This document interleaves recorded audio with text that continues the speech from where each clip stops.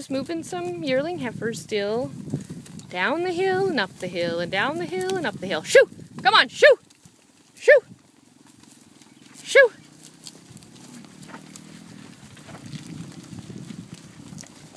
And they forgot to come up the hill. Hey, oh, they see water. Go on, shoo! You're thirsty, but go on, keep going, and we'll get there and you can drink. Uh-oh, that one's dumb. Hey, hey, hey, hey! Uh-oh, where's the wire? No wire. Good thing he turned back. Okay, that's a nice little runoff from the pivot up on the hill. That's terrific. Okay, here we go. We're gonna cross it. Yeah, come on, pony.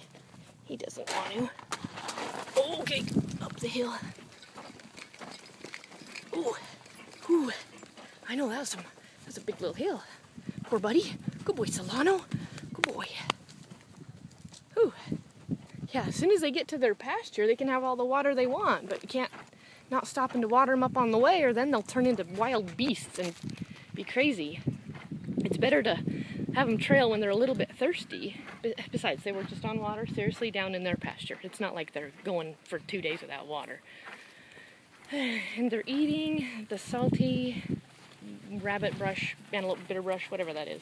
It's not sagebrush, because that's a sagebrush. Anyway, whatever they were eating, that means that they're a little bit salt hungry, so they must have ran out of salt back at their pasture.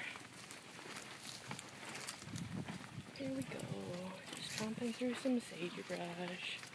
I'm trying to keep the camera as steady as possible so you can come with me on the ride, but I always have to turn it off when I trot because it gets to be a little too wild.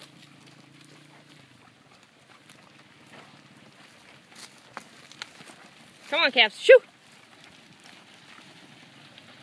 Anyway, so I was saying that it's better to give them a little bit thirsty because they travel better than if they're tanked up on water. If they're tanked up on water, then they either just want to sit around and eat or not walk.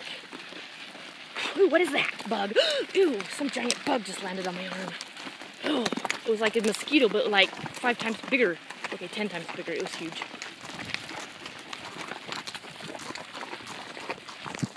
You okay, Rye? That was a yes.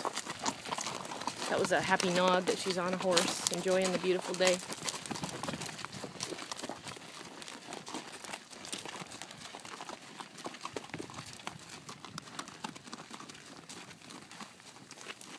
So here's moving cattle for you.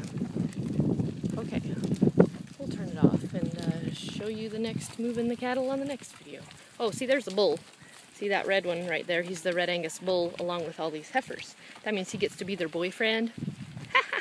That means that these are year-old heifer. That means girl calves. They're like actually like teenagers. So a year from now they will have their first babies.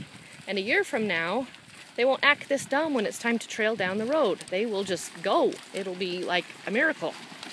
But all summer long we spend moving them from pasture to pasture around the place here in the valley, and keep them on the good, nice pasture around here so they stay fat and happy and they grow really good.